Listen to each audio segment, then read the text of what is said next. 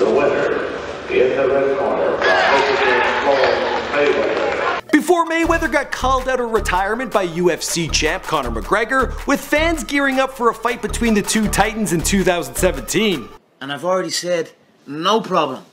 Get my fucking money. Before his entourage would include Justin Bieber, Triple H, and best friend 50 Cent, who challenged the champ to a read-off when the two had a falling out. We want to put pressure on you. We know you can't pronounce those words in that Harry Potter book, so we're going to let you read Cat in the Hat. Before Money Mayweather would get $1,000 haircuts twice a week, live in a 22,000 square foot mansion, and bring in a total of $1.3 billion from his pay-per-view fights, upping his net worth to an estimated $400 million. Floyd Mayweather Jr. would remain undefeated after 20 years, hanging up his gloves with a record of 49-0, or 53-0 if you count the domestic violence charges. If they say that's domestic violence, then you know what, I'm guilty. Floyd was born into a boxing family but grew up in poverty. Sharing a bedroom with his 4 siblings and being raised by a drug-addicted mother and drug-dealing father came with a whole lot of ups and downs. It seemed the only thing Floyd had control over growing up was his training in the ring, but just as he was ready to make his amateur debut, his dad, who was also his trainer, well, he got sentenced to 5 years in prison, leaving Mayweather Jr. to make his mark on the world by himself. What's going on, guys? My name is Mike McCrudden, documenting the life and career of Floyd Mayweather Jr. prior to fame, here for you on Before They're Famous. Now, we've covered other athletes including Muhammad Ali and Conner McGregor, so be sure to check those out, but in the meantime, let us know in the comment section down below who you want me to document next. I feel like I need to train harder to host these videos.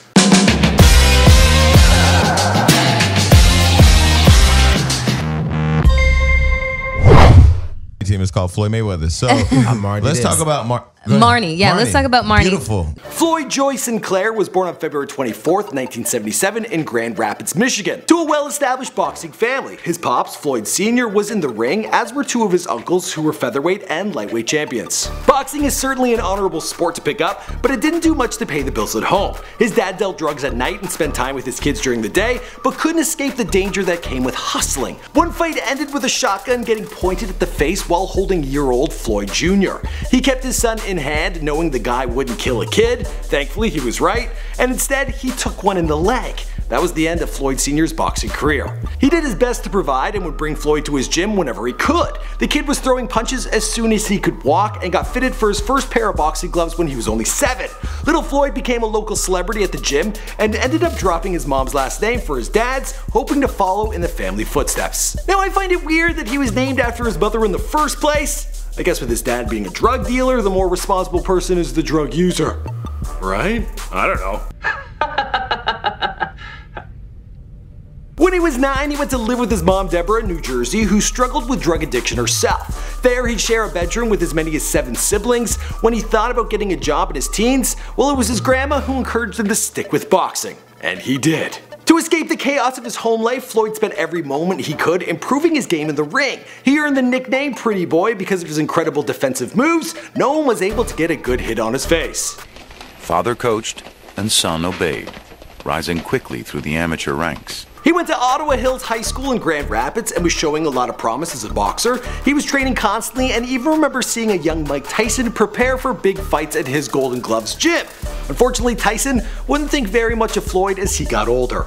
He's a little scared man. He's a very small, scared man. Scared or not, Floyd was gearing up to make his amateur debut in 1993 when his father was caught trafficking cocaine and sentenced to 5 years' time. His dad's absence was devastating to Floyd, but he pressed on and even dropped out of school to focus on training. And I don't blame him. Academics were never a strong suit. Will host annual annual. The Derek Zoolander Center for Kids Who Can't Read Good. During his high school days, Floyd sparked up an on-again, off-again relationship with Josie Harris, and although the two never wed, she would have 3 children with Floyd and be the victim of the highly publicized domestic violence case of 2010. But we're not there yet in this part of the story. In round number 1. Mayweather, there goes Akadaka. Mayweather Jr. ended up having a super successful debut, taking home the National Golden Gloves title in 93, 94, and 96. His impressive record of 84-6 got him a spot in the 1996 Olympic Games in Atlanta, where the world witnessed a rare moment in his career: defeat. The winner from the red corner.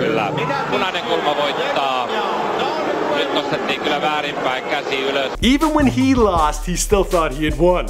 So did the ref.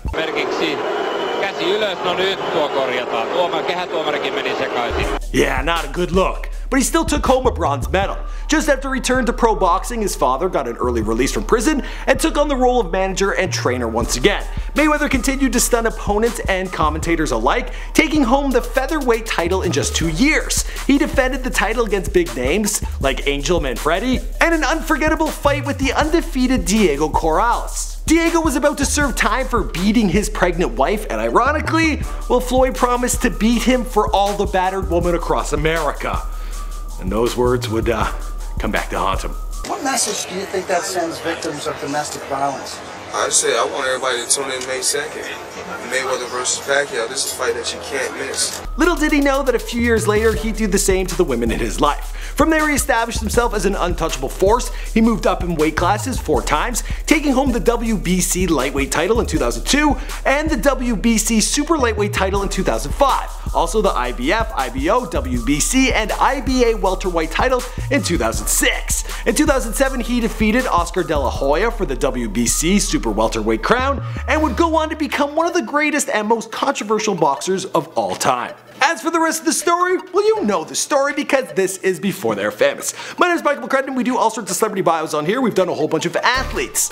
I'm actually hoping to do a sit-down interview with Conner McGregor because me and him have the same Irish blood. In the meantime, there are other videos down below. Check those out and also subscribe to this channel if you haven't already. I'll see you guys in another video. I'm too scared. Fuck. Scared. Scared. Very small, scared man.